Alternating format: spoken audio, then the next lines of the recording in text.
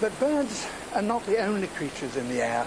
There are also small furry mammals, bats, like these in Texas.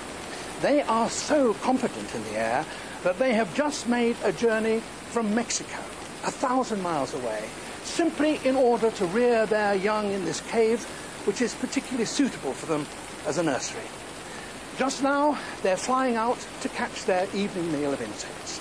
But they had better be careful, because in the skies above them, there lurks a creature that can outfly them.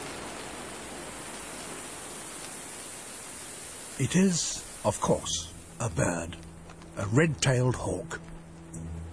Bats, with their fluttering zigzag flight, are not easy targets, and a hawk needs all its aerobatic skills and powers of concentration if it is to snatch one out of the confusing multitude.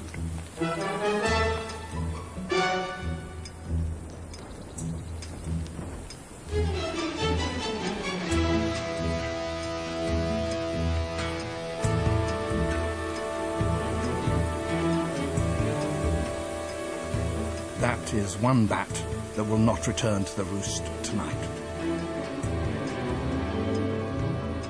The red-tail lives beside the cave and is well practiced in bat catching.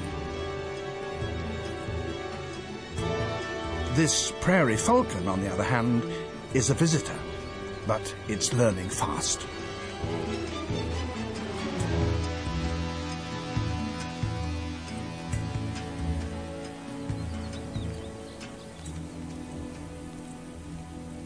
Unlike the hawk, it chooses to eat its meals on the wing.